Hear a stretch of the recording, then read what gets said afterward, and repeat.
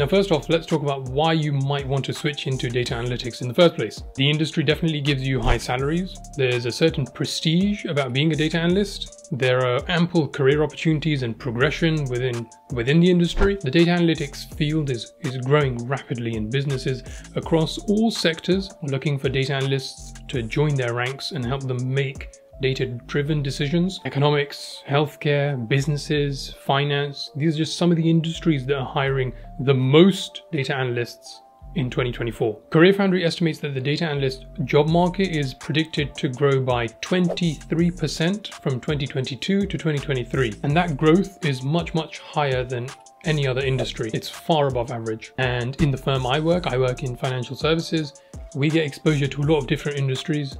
The insurance, actuarial, investment, etc. And the firm I work for, they've hired 3 data analysts ever since I joined.